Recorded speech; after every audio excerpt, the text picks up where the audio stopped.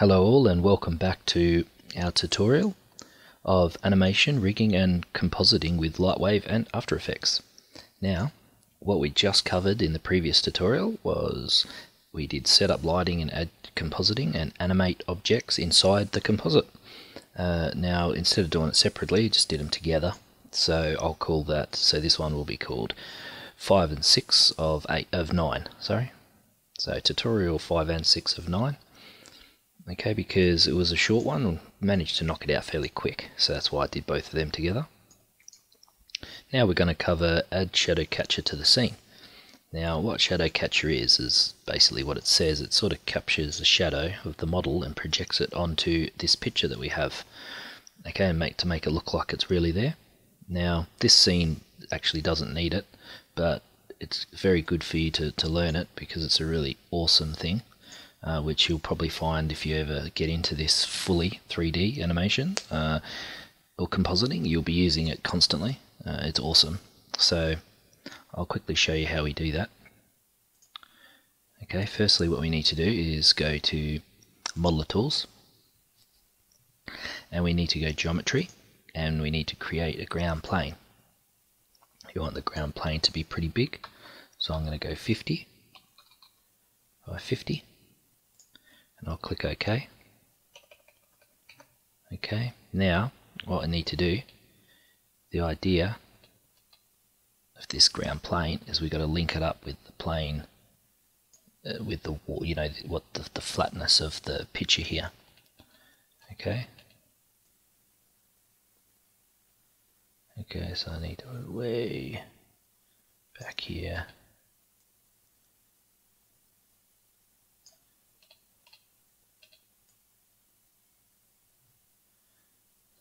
Around something like that with the space bar, and I'll go to the scale here. This scale, not this scale, because I don't really want to stretch it. I just want to do it all together. So this is a uniform scale. Okay. So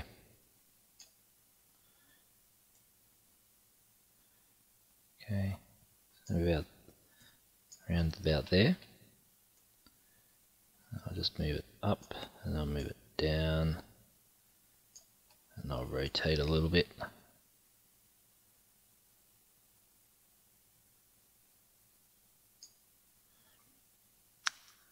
Okay, around about there somewhere. I might stretch this bit.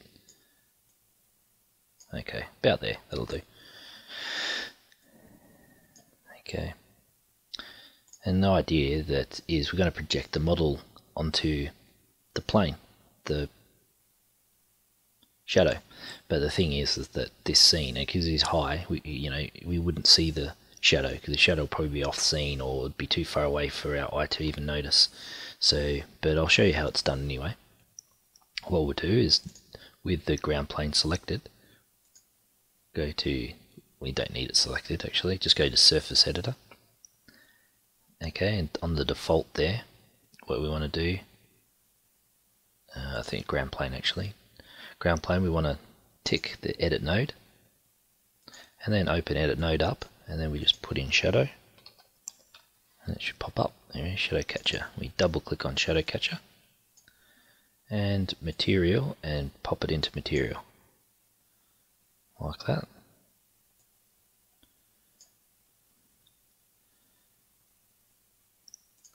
Okay, and now I just want to see what. Okay, now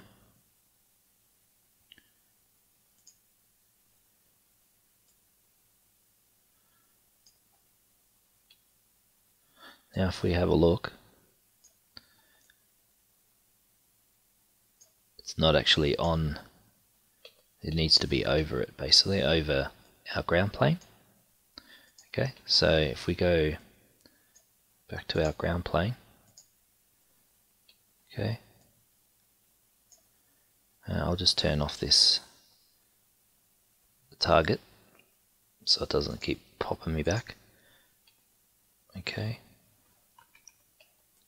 and we need to make sure that she's stretched.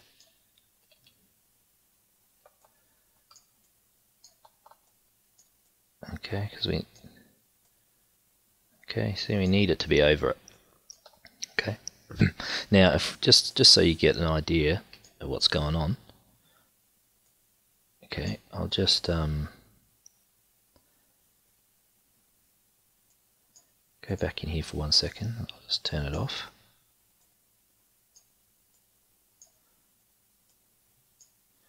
Okay, it's because we had to stretch it. Okay, so about sort of lining it up with the water, basically. Alright, and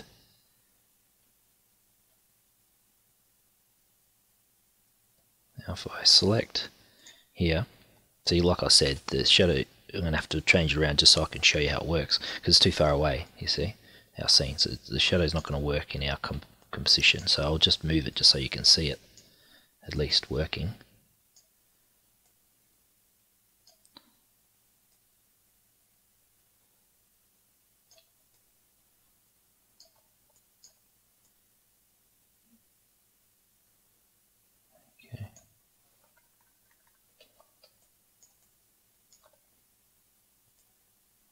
Okay, see how we've got our shadow there? And I'll put our target back on again. Okay, see our shadow?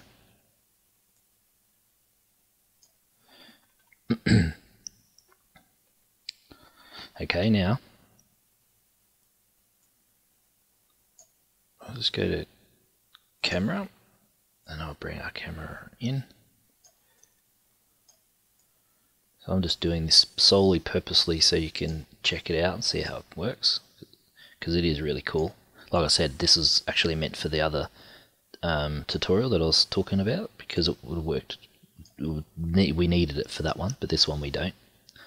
Okay, so now if you see as it, whoops, no, we changed it, but anyway, alright, so now if I go back to here, now I put material and I plug it in to material. Okay, now as you can see, let's put the, just go back to texture for a second.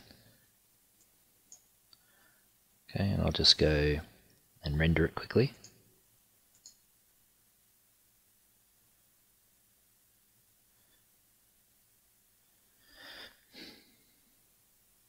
Okay, just so you can see how it's projected straight on there, see, so it looks pretty cool, you know. And so you understand that in certain composites, so if like the one that we were going to do, this one here, if you can notice, you know, so that there, and you see this is a much closer one, so if we were going across the water, we'd want to see it reflecting off the water. Okay, so that was what it was designed for. Okay, here of course it's going to be up here, we wouldn't see it because he's so far away that, you know, he's 500 meters, the shadow will be over here somewhere. Okay, but the global illumination of the Earth would just, it would vanish anyway, because of the height. So anyway, but that gives you an idea how it works. It's pretty cool. Okay, so it's as simple as that. All you have to do is put a ground plane in, drop a ground plane, okay, and then you want to link your ground plane up with the ground here, with whatever picture it is that you're trying to line it up to. You got to make sure that the ground plane is big enough that it covers wherever your object is. Okay, so make sure it's covered, otherwise it won't be able to reflect anything if there's no ground plane. And then you just have to put a surface on the ground plane by simply clicking ground plane, ticking the edit node box, type in shadow, double click on it, drop in shadow, and then you simply drop it into the material channel. That's it, you don't have to do anything else to it.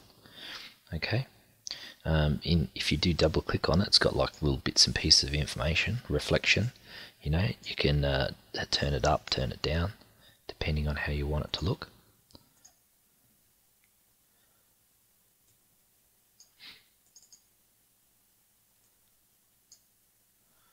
Okay, so it just completely depends on how you want it to look, but you can play around with this.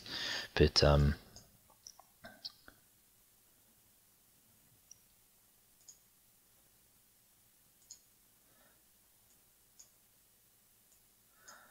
okay, so like I said, it's that easy.